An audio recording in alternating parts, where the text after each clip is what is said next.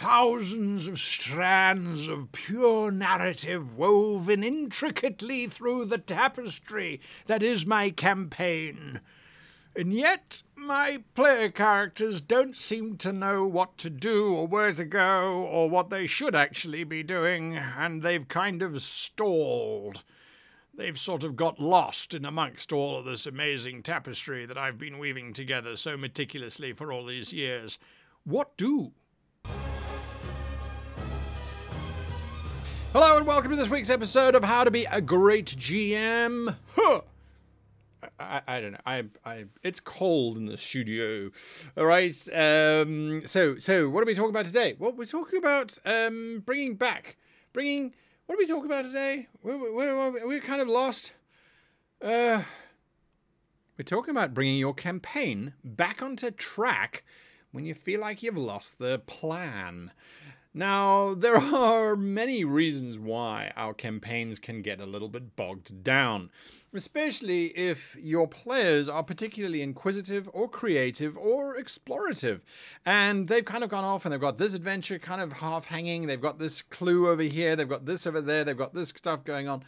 So if your campaign is starting to feel a little bit like a river delta that is just spreading outwards in all different directions, and you kind of want to bring it back, you want to refocus it, make sure that it is something that is going to end at a specific time, or that it's just kind of going to get back into the flow of things.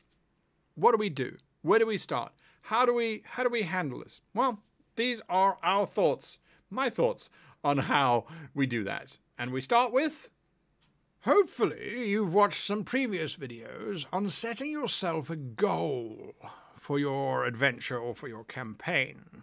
Because that's what we need to do. We need to go back and we need to reflect on what you feel is currently missing. What do you think is slowing everything down? What is not currently in your campaign? And that could be, my players don't know where to go, or my players have all of the information, but they're too busy doing other things. Look at your goal. Go back to that goal. Reflect on what its purpose was. And if you've achieved that goal, well, now you need to set yourself a new goal. Set yourself on something that you can achieve, or, as I said, reflect on what you had hoped to achieve. If you are nowhere near what you have hoped to achieve, you then need to say, well, why? What have I done? What are my adventures doing or not doing that are preventing me from achieving that goal that I set for myself? If you'd never set a goal, now is your opportunity to go, you know what? The campaign is, it's wishy-washy. Set yourself a goal. What do you as the GM want to achieve from this game? Do you want to achieve a climatic ending? Do you want to achieve humor? Do you want to achieve a cinematic kind of feel? Look at what you've been doing previously and then say, well, does that actually align? And if it doesn't align, you can now start to shift it ever subtly and slowly towards that goal. Bear in mind, though, that if you started your campaign as a horror campaign and you change your mind halfway through, you want it to now be a comedic campaign, your players may have pushback because they signed up for horror. So when you are looking at what is missing, make sure that whatever you identify as missing is missing from the original purpose or from the original intention, and then try and start to look at how can you bring that back into the game. How would you do that? Well, your next adventure, whatever the adventure the characters are on, your next adventure, you then need to say, right, I need to get these folks back into a horrific environment. So I'm going to present them with NPCs that will lead them into a giant dungeon, which is actually the insides of an undead beast, and that they're going to get digested as they're going through the dungeon. However you want to play it out, you've now got an adventure for free by just thinking about your goal and where you sit within that goal. It was established thousands of years ago. We have spoken about this on the channel since its very inception. As a matter of fact, episode 1 of How to Be a Great GM deals with this very specific topic. Structure of the narrative. Look to your structure! Look to your structure!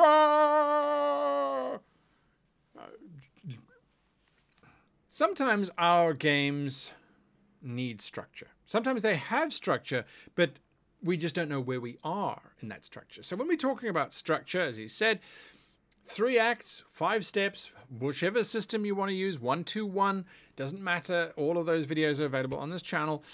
Whichever steps we are following, whichever structure we are following, we can sit back and reflect and go, well, I am achieving my goal, right? Or I've now got my goal that is now focused, but where am I within the bigger narrative? Because I do want this to feel like a story and not just a series of little individual stories. Okay, well, look at the structure. Are you kind of in the middle? Are you towards the end? Are you towards the beginning? I've got 2 campaigns that have been running simultaneously now, one for 1.5 years and the other one for a year. They're both at the end of Act 2 and now moving into Act 3. They're both at the point where they are now in full command of the situation. They now have to enact their plan to defeat the big bad, and they need to go and just do that. That's where both of them are, even though they've been playing for different times, because I looked at where I was in my campaigns on both sides, and I decided that it was time for me to get to that turning point, to get to that transition where the characters go from finding out to where the characters go to having a plan and enacting that plan. And it's given my campaign tremendous focus, tremendous guidance on where to go.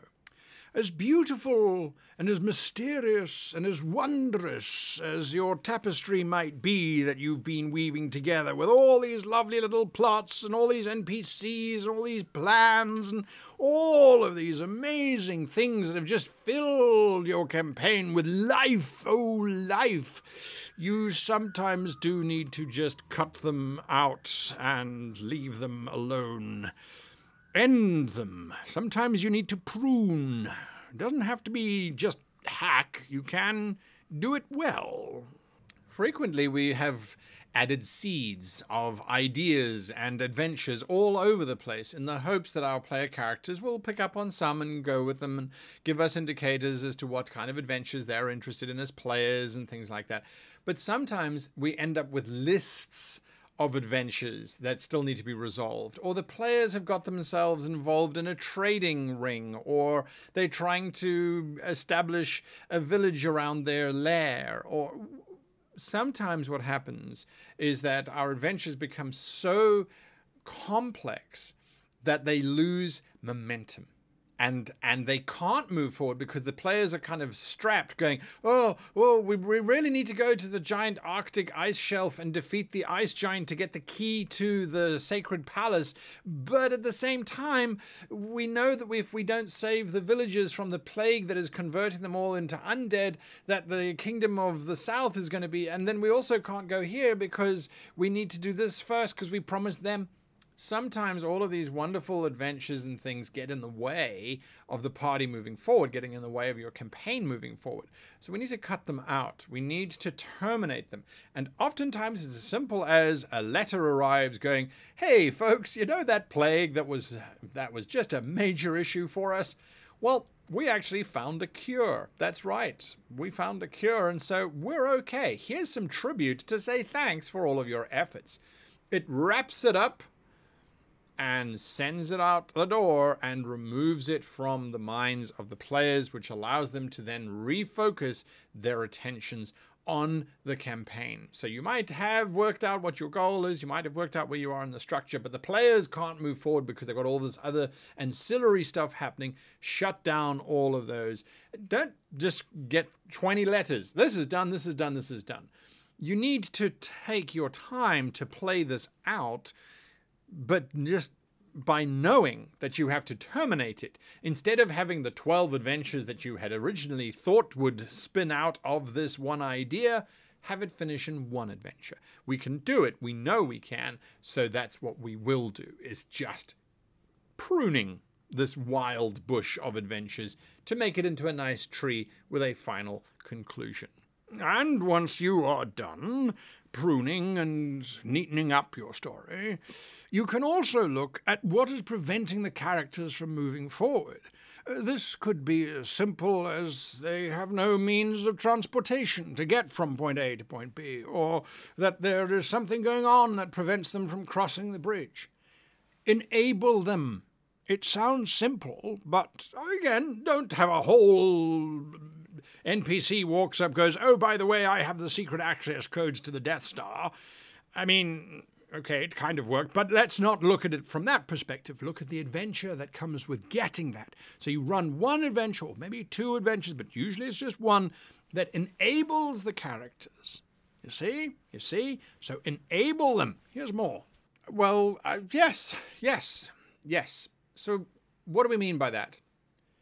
The party needs to get from point A to point B, but because we created an awesome map and we had planned on this campaign running for 5 years, now it's only going to run for 1 year, or whatever, things have happened, things have changed, the party can't actually get from point A to point B without it being super weird.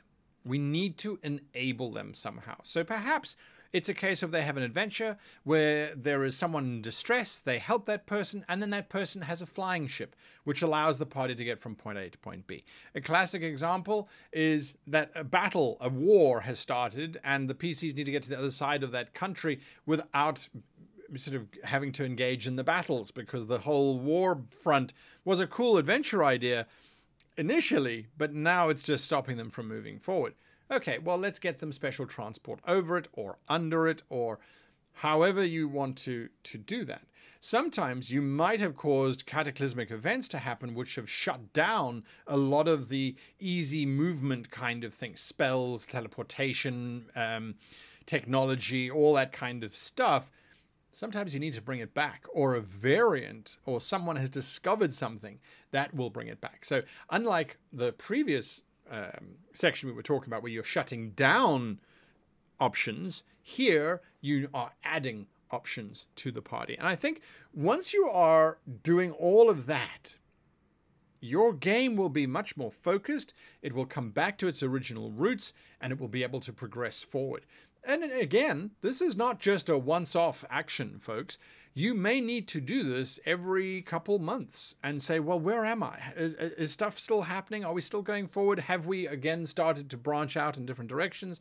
Let's bring it back. Let's apply these 4 very basic sort of ideas to the campaign to see where we end up. And with that, we come to the end of today's video. Thank you to you for watching all the way to the end. Thank you to our Patrons who keep this channel going. And to, of course, all of our wonderful sponsors who bring us amazing new toys and trinkets to play with. We appreciate all of you. Until next week, I wish you and yours the happiest of gaming.